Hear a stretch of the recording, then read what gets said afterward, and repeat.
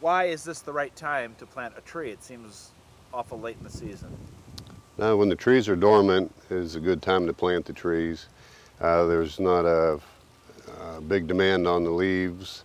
Matter of fact, most leaves have already done their job for the year and they've fallen off the trees. The roots are still active, so this is a good time of year to plant them while the ground is still warm and not frozen. So the plant can get acclimated to the site, roots can start to get established before the ground freezes. How late can we go? You can plant until the ground freezes. Okay, well, first thing, you got to determine how deep your hole is going to be. And you dig your hole, you want your hole to be twice as wide as the root ball, and then the same height, or maybe even just a little bit higher. You want the top of the root ball to not be below the surface. And once you have your hole dug, then you put your tree in there. If it has a basket on it, you want to cut off at least the top 2 rows of wire and get that out of the way. And then fold the burlap down underneath or up against the sides of it there, because you want the roots to get established into the parent soil as soon as... You're going to have to pull all that burlap out of there.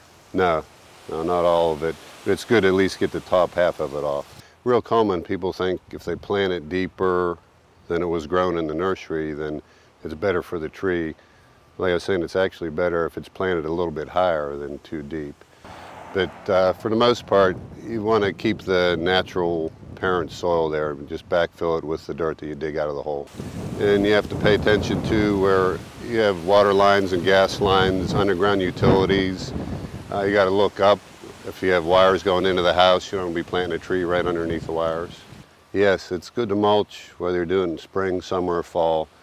The mulch plays a couple roles there, mainly to keep the moisture in, also to regulate the soil temperature extremes, and keeps the weeds down, keeps the lawnmowers and the weed whackers away from the tree, because anytime you bruise this cambium, that wounds the tree. And one real common thing is people mound the mulch up on the trunk there, and that's a big no-no. You don't want the mulch up on the trunk. Just have it right down where you can see the root flare going into the ground. Just have a little bit for color there, but have the 2 to 3 inches out over the main root zone. Another thing on some of the smaller plants that come in pots, when you pull them out of the pot, a lot of times you'll see the roots are grown right up against the pot there. They're kind of root bound. If it's not too bad, you can just use your fingers and knead it and loosen them up so they'll come out.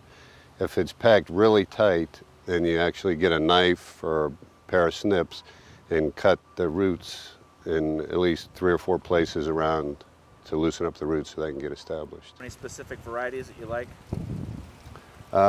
Again, it's up to the homeowners. I always tell them, you're the one that has to look at it every day. So, and with the internet nowadays, I'll give them a bunch of cultivars. Like in the red maple family, there's October Glory and Red Sunset, Autumn Flame. I just tell them, go online and read the details, look at the pictures, and tell me what you like.